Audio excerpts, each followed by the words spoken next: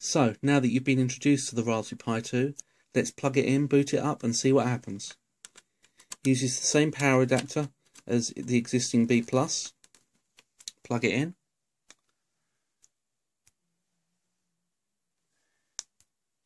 As you can see, there are 4 Raspberry Pi icons at the top as opposed to the one that's normally there.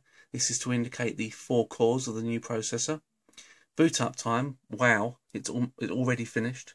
Much faster than the existing models. Just log in and start X.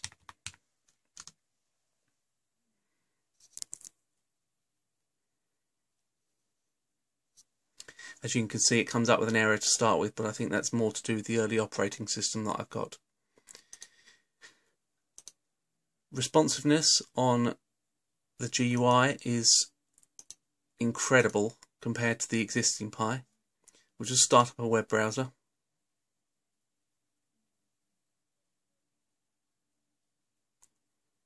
This is the new Epiphany web browser. That's not bad compared to something like Chrome on my current laptop, which is a very fast laptop. Let's bring up a website.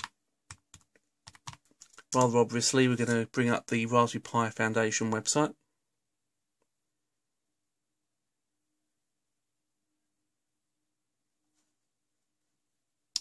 That is not the Raspberry Pi website.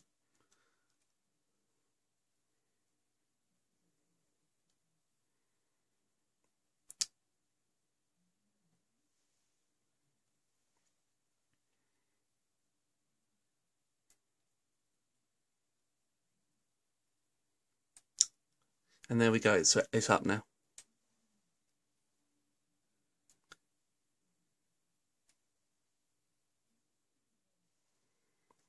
It comes up a little slow, but I think that's more to do with my network connection than the Pi itself. Scrolling is very responsive, and it's still loading.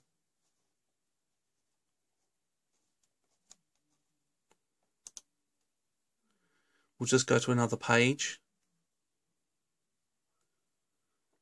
and possibly play a video.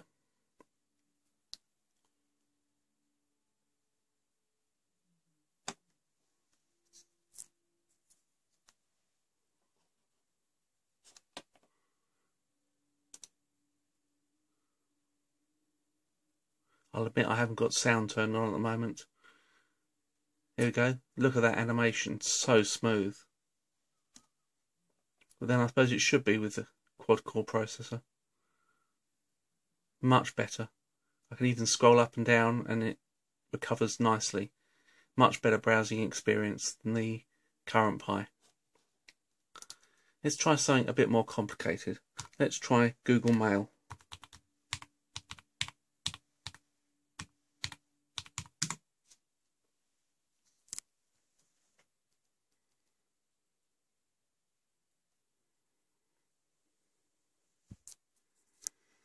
And to very carefully make sure that I don't show anybody my password.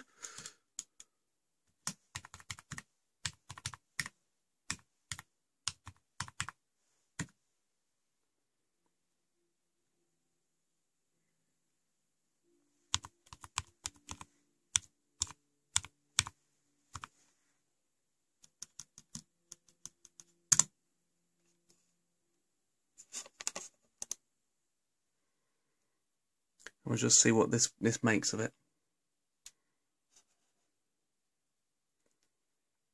It's trying to load. Comes up with an old version, which I assume is just because it's not as complicated a browser as, say, Chrome. But it does come up, and you can read your email on the Pi, which is something that was always very slow before. Let's sign out from that and close it down. I don't know if you can see, you probably can't, the CPU was at 13% there. We'll just start up Sonic Pi and see how quickly that comes up.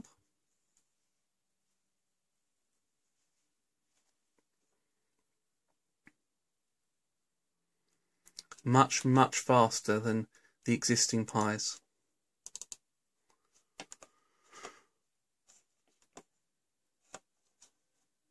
As you can see, the Pi is not really even breathing hard. It's on 1%.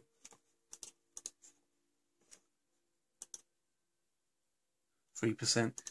Let's try opening up a few copies of Sonic Pi, see how it copes. Of course, you can't do that because Sonic Pi is already running.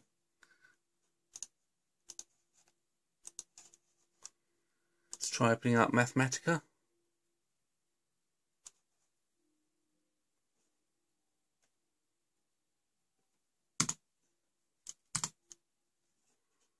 Maybe not. I've not tried any of this before, so this is all new to me.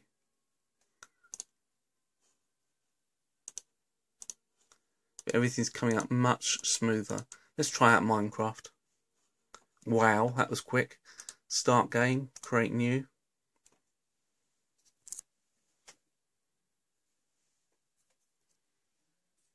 Minecraft loading time is faster. I wouldn't say it's significantly faster, but it is faster.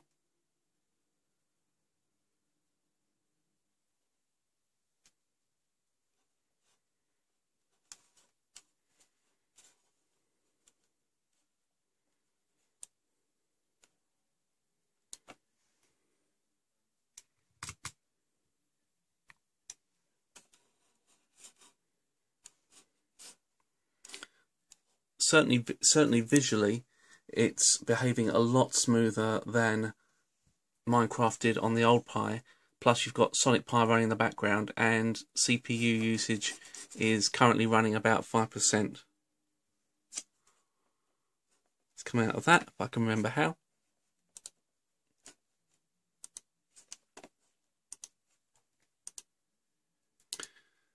And that's it for the demo, really. I'm very impressed. It seems much faster than the current Pi, much more like a desktop machine rather than just a single board computer.